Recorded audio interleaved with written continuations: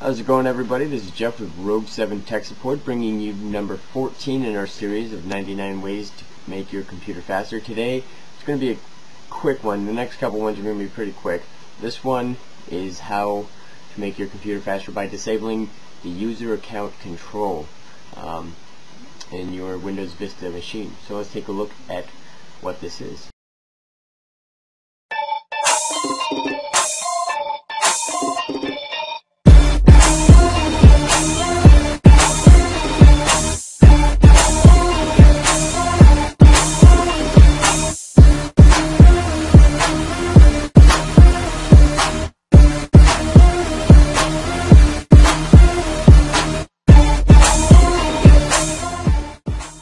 Alright, so this is how we disable it. You're going to go to your Start menu, and you'll just click Control Panel. Go to the Control Panel, and then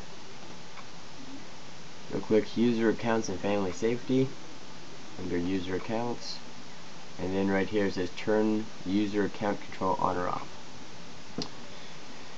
User account control is whenever you use something under an administrative right, it pops something up to help you prevent unauthorized changes to your computer.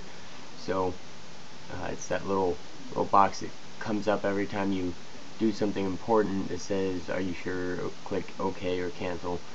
So you're going to uncheck this box right here and then click OK. It'll have you restart your computer and you're all set.